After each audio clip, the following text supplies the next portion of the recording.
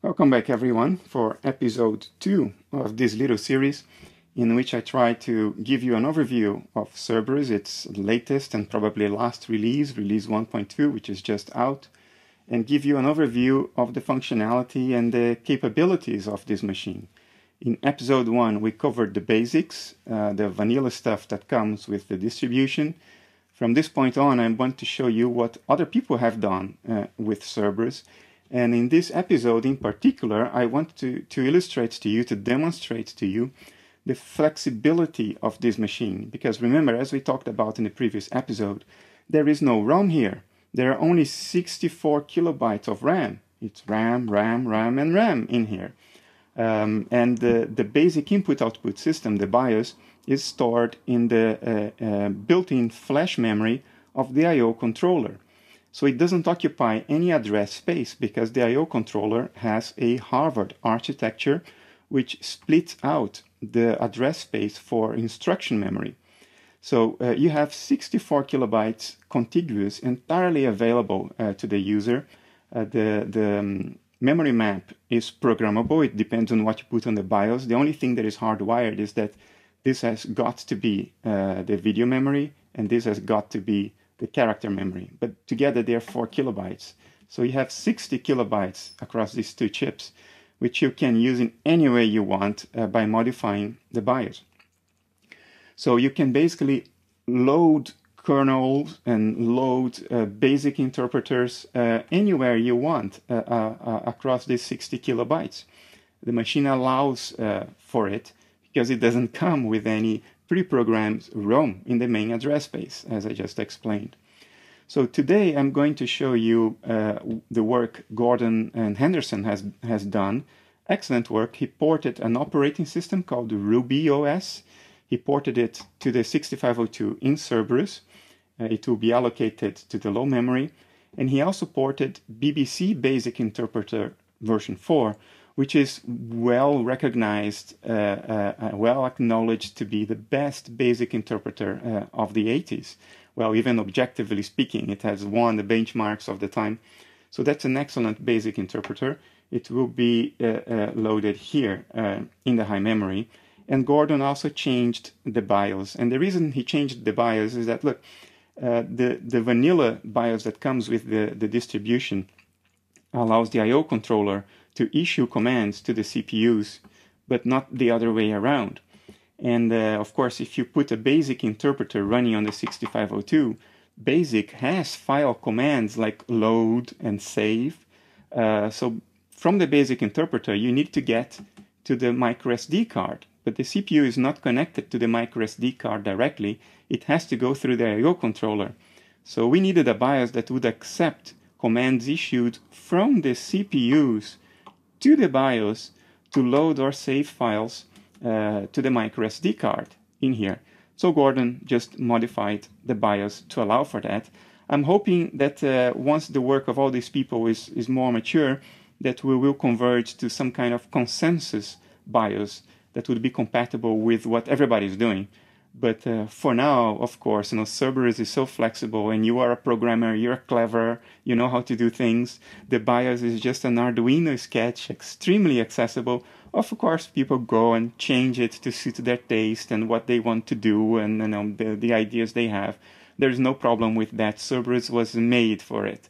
And honestly, to load a new BIOS is so trivial. I will do it for you now. To show it to you, I will load Gordon's BIOS into the I/O controller, which we call CAT, just by using this little FTDI adapter, which you just connect here to the side of the board. And then with one command issued from a command window on my PC, the new BIOS will be loaded. Let me do it right now. There we go. It's uploading the new BIOS. You see the blinking LEDs here on the FTDI adapter. It's a matter of a few seconds to load and then to verify. And CAT, the I/O controller, will be running a different BIOS, a different Arduino sketch, which will allow for it to receive commands from the CPUs, which is what Gordon did. There we go. It reboots itself automatically. So now we are in Gordon's BIOS. It has a different look, as you see. So now what we are going to do is, remember, there's no ROM. So now we have to create virtual ROMs. We have to load Gordon's operating system in the low memory. But before I do that, let me just go to 8 megahertz, because why to run it slower when we can run it faster? So now we load RubyOS into address C000, which is here in the low memory. It's not at the bottom of the low memory, because the very bottom is reserved for the 6502's notorious page 0, the stack. There is some other stuff going on in here. So Gordon wanted to load his operating system on address C00 physically on this chip in here. So let's just do that. Let's load it. And Gordon implemented this little progress bubble on the right side of the screen, so you know that a file is being loaded. Okay, now it's loaded. So now we have an operating system occupying a small segment of this RAM chip, and it's a kind of virtual kernel ROM, so to say. You see, the programmer can configure the machine to put virtual ROMs anywhere the programmer wants. So there is a virtual kernel ROM here, right now. We need to load the basic interpreter. It's called Basic 4. It's basically BBC Basic Interpreter version 4. And we will load it in address 8000, which is the beginning of the high memory, this chip in here. So the lower addresses of this RAM will now be occupied with the virtual basic interpreter ROM, so to say. So yes, you have to type 2 more commands before you can just start using BASIC, and you may say, oh, it's more complicated than the old machine. Yeah, but the old machines could only be one thing, and this can be anything. It can be a 6502 machine, a Z80 machine, it can run any kernel you want, any basic interpreter you want, or a 4th interpreter, which hopefully will be coming, or anything else you want. You know, the price you pay, you have to type 2 extra commands before you start. So let's run now, and if we run now, we go to the operating system running on this chip, and there you see it, RubyOS 64 kilobytes by Gordon Henderson. So now we have a CP/M-like operating system with a number of commands that you can see in there. The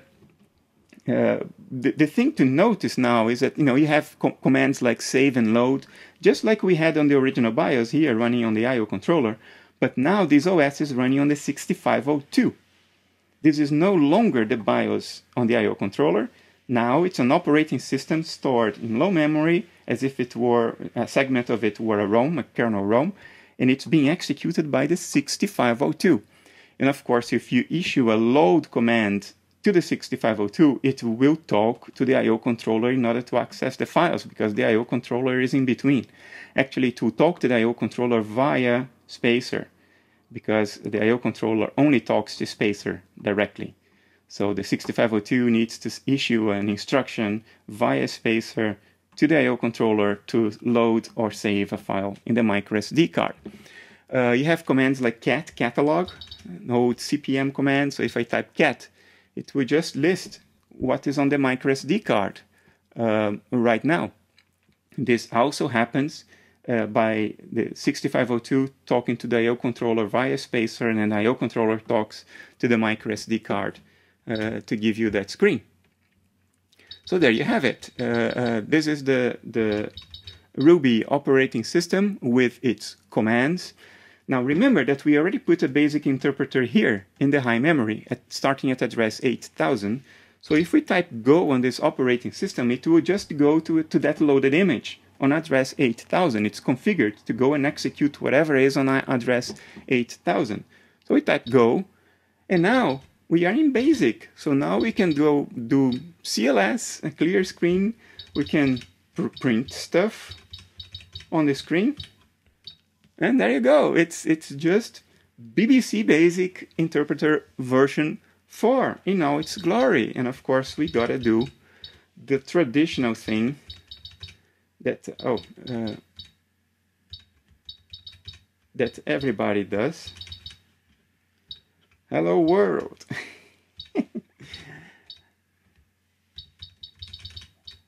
Let me put line 1 CLS list run. Oh, What have I done wrong? Oh, of course. Go to 10. Hello world! Running on top of BBC Basic Interpreter 4, running on the 6502. And on top of the Ruby operating system. So you see, this is now a CP/M-like machine, except that it's a 6502, not a Z80. It's running its own operating system on the 6502. The I/O controller now is the sort of slave of the CPU, not the other way around, as Cerberus comes configured to assume. In the vanilla configuration, the I/O controller is the master, the CPUs are the slaves. The I/O controller tells the CPU, go and execute that code in memory. Now the CPU is telling the I/O controller, you know, go fetch me a file, or save a file, or give me an interrupt, whatever. So if we just load an application, let me load more. This is just a BBC Basic program. If I clear the screen and list it, there you have it.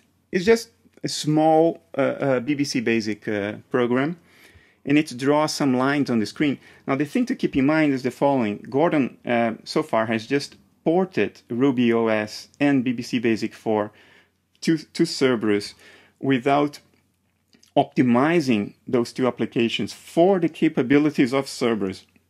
So every graphics command now just uses the default block graphics characters that are in the character memory. It doesn't attempt to redefine those characters to create high definition drawings, which is very well possible because, remember, all 256 character bitmaps in Cerberus are stored in a dual-ported RAM, so they can be redefined at will on the fly. So in effect, you have 256 8x8 pixel sprites that you can use whatever way you want, just by loading bytes on the character memory and changing the definitions bitwise. We will see a game, Manic Miner, that does use this capability of Cerberus. So you basically have high definition graphics and you use the characters as sprites. You don't have transparency, but again, it's a black and white architecture, so transparency is sort of a little bit redundant.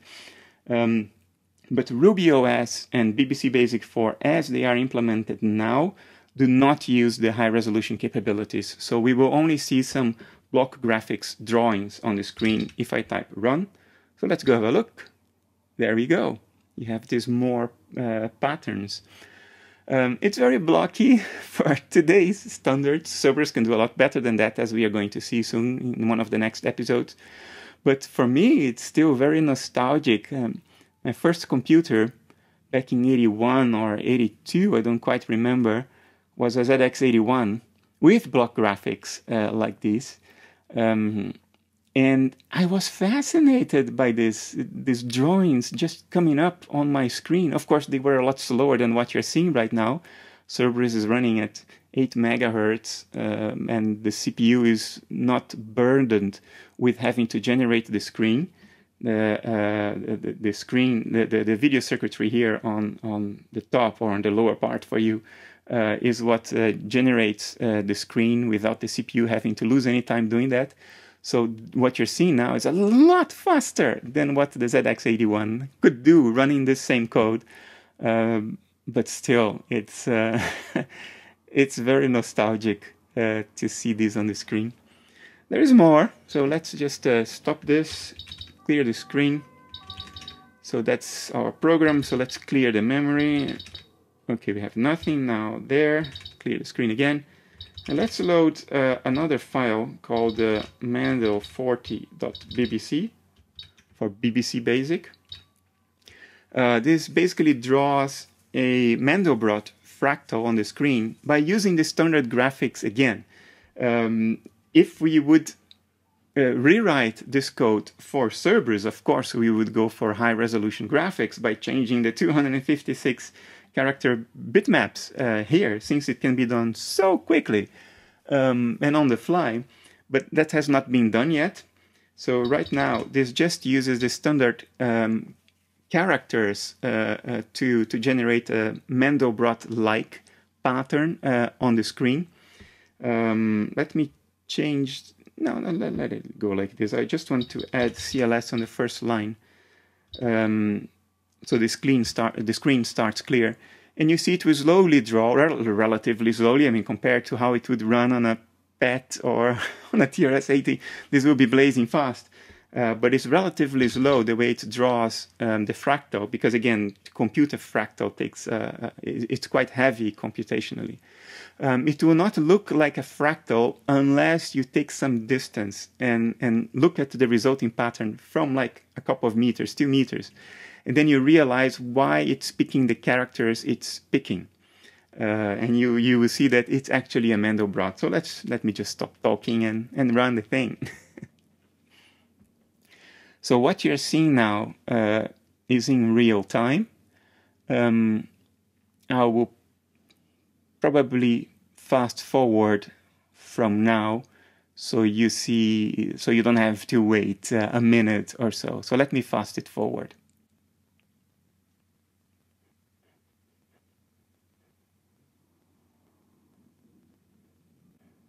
There you go. It has completed execution in just under 80 seconds. So I think this is it for now, what I wanted to show you in this episode. In the next episodes, there are 2 more episodes I'm planning, at least 2. In one of them, I want to show you a high-resolution application that was written for Cerberus. It's a port of Manic Miner, the famous ZX Spectrum game from the 80s. But it has not been just ported. It has been rewritten, sort of, to take advantage of the high-resolution graphics capabilities of Cerberus, in which you basically interpret the 256 character bitmaps as sprites that you can use any way you want.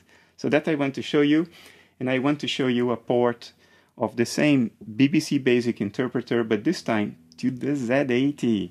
It's Z80 BBC Basic 4. Done by Dean Belfield. Manic Miner has been done by Andy Toon. So these are the 2 other things I'm still looking forward to showing you. So soon enough I'll be back. Until then, take care.